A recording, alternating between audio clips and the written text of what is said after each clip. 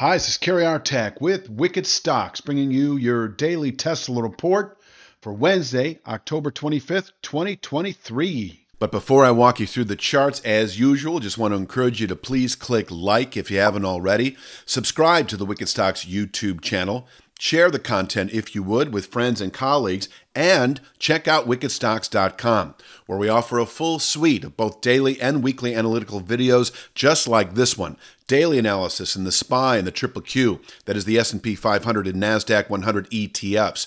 Weekly analysis in the S&P 500 Index, the NASDAQ 100 Index, the Long Bond ETF, the TLT, as well as 2 individual stock picks a week that you never see on YouTube. That is 8 a month that cater to the 3 to 5 week swing trader out to the 3 to 5 month near-term investor. We're always looking for at least 20% moves on those stock picks, and you can check out all of this for no cost for 5 days. We offer a 5-day free trial up front with a wickedstocks.com subscription. So sign up for wickedstocks.com, check it all out. If you don't like what you see within 5 days, you can cancel your subscription at no cost to you whatsoever. On with the charts. So, big picture. We closed last week. Boy, it seems a lot longer than that, but we did close last week. Actually, a week ago today, we closed below that 248.78 structure on the daily chart. Not by the 1%, the desired 1% margin for technical clarity, sell signal reliability, but a sell signal it was by one measure, and we certainly gapped lower, continued south on the earnings from Thursday of last week, and within just a couple more days, Friday of last week, was it Friday? Or no, it was Monday of this week, we tested what had been a 2 to 3 week objective, 189.08, still a 3 to 5 week objective. We did so in about as many days. 202.25 is a rising 2/3 speed line projected off that 101.81 January low, also taking into account the July 23 high. So we have tested it. We came very close, I should say, certainly inside the 1% zone. I call it a test, essentially. On the weekly chart, it's 200.75, and we've come off of it modestly since. It can continue to contain weekly selling pressures. And for those of you who trade the 2 to 3 week time frame, that was a buy opportunity that could yield 250.18 again over the next 2 to 3 weeks. Now, we don't have a signal for that, and I'll be doing that in a moment. But that is really kind of sort of the 2 to 3 week dynamic. But, you know, this was a significant sell signal. There's no two ways about it, below 248.78. And I do think that carries with it a likely 186.97 objective. So while we can expect a decent bounce off of 200.75, which has already occurred, the question begs, can we expect a recovery into the upper 240s, low 250s over the next few weeks? You know, and the answer to that, I'm going to get to that in a moment, but I'll tell you right now, it's a settlement above 232.81.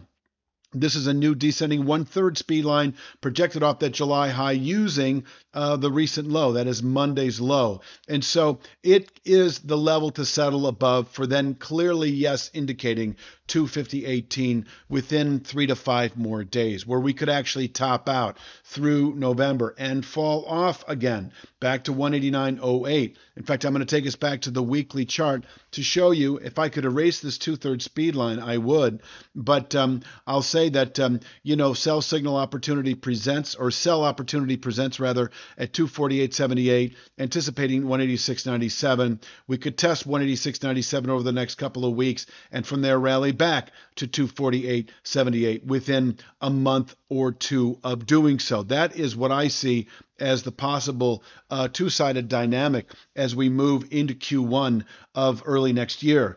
It would be a settlement of below 186.97 at the end of a week that would set off a pretty significant sell signal. I would anticipate at least a retest of that 101.81 January low in the months to follow, but I don't want to get too ahead of myself. Let's get back to the day itself. This is our support for the week and through next week, above which 250.18 not out of the question over the next few weeks. So here are our levels for the day. This is really sort of just a repeat of what I've been saying the last few days, except the numbers are slightly different. They are slightly lower. So we came close to testing the 223.05. This is nothing more than a former channel bottom, as you can see. And that, having settled below it several days ago, offers a decent resistance, a decent short-term ceiling of resistance on the way back up. We didn't actually test it on Tuesday, but we came pretty close. I don't know exactly how close, but pretty close, as you can see. And now that we have, this is a better image of it. Now that we have come close to testing it, we can quite easily fall back to 202 and a quarter by Friday's close. 202 and a quarter is on the weekly chart, 200.75. I'm going to go back to this chart to cover the downside. So 223.05 is our day ceiling. And as I was saying, I'm talking to 3 to 5 day swing traders now as well. Day traders can sell 223.05. 3 to 5 day swing traders can as well. Maybe you're a 3 to 5 day swing trader who already went short on Tuesday when we approached this former channel bottom, and you're now holding out for 202 and a quarter over the next 3 to 5 days.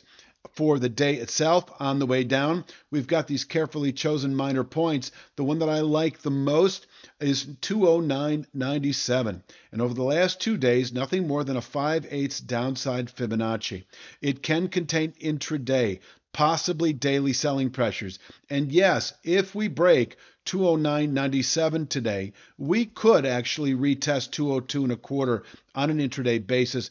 I actually more of the mind that it would be a settlement today below 209.97 that then would signal yet another test of 202 and a quarter tomorrow, where we can bottom out through the rest of the week and from here rally back to 223.05 within several days. And yes, over the next few weeks we can push up into the lower 250s. But as I just mentioned, our signal for the low 250s is a settlement above this 232.81 speed line. So let me dissect that a little bit with this chart.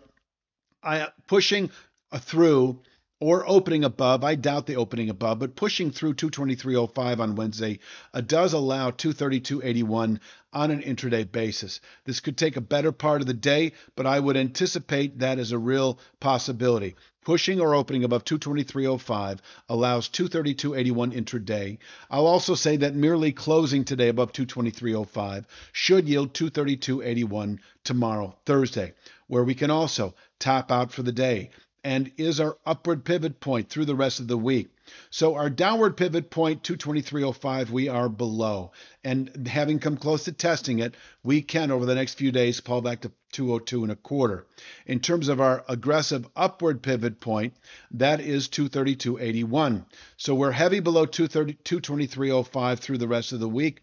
We really don't turn bullish through the rest of the week and into early next unless we can close above 232.81. And then we're 3 to 5 days or less from testing 248.78, which is on the daily chart 250.18. You can see them up here.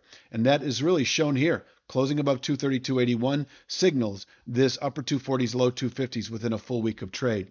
As we spill into next week, I may well call this a 3-star resistance.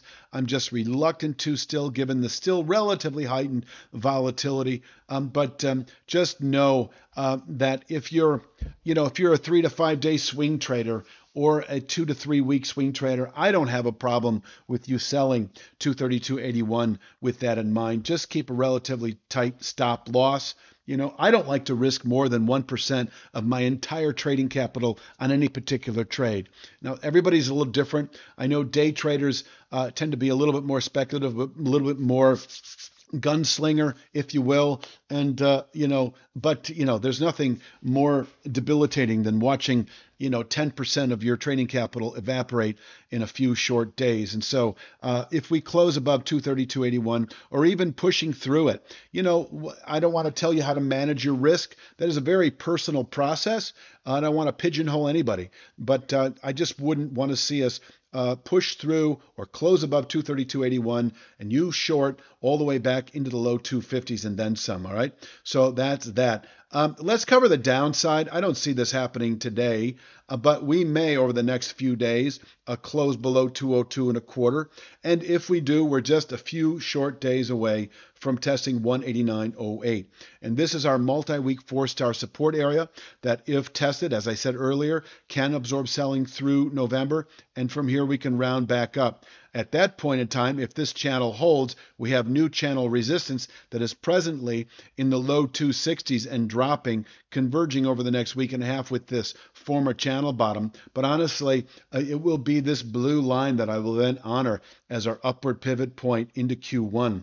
If we test 189.08, over the next 3 to 5 days. If we close today below 202 and a quarter, we should by Friday's close test 189.08. Just know that it is an area that if you're short the market over the 2 to 3 week time frame, it is a good profit taking area and a good long entry for not only day traders, 3 to 5 day swing traders, but really 1 to 2 month position traders who could then ride this thing all the way back up into the low 250s.